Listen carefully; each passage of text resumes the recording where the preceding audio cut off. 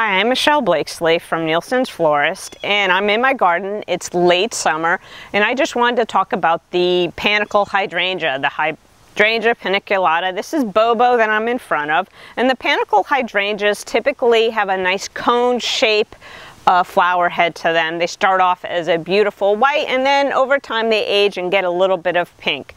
Depending on the variety, you could have limelight or little lime, and the flowers tend to be a little more lime green. These guys are the easiest, carefree, late blooming shrubs, whether or not it's for the foundation or perhaps a shrub border.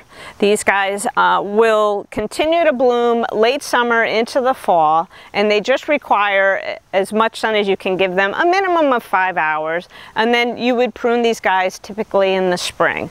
So if you need more information, please follow us on Facebook at Nielsen's Florist or hashtag Real Plant Talk.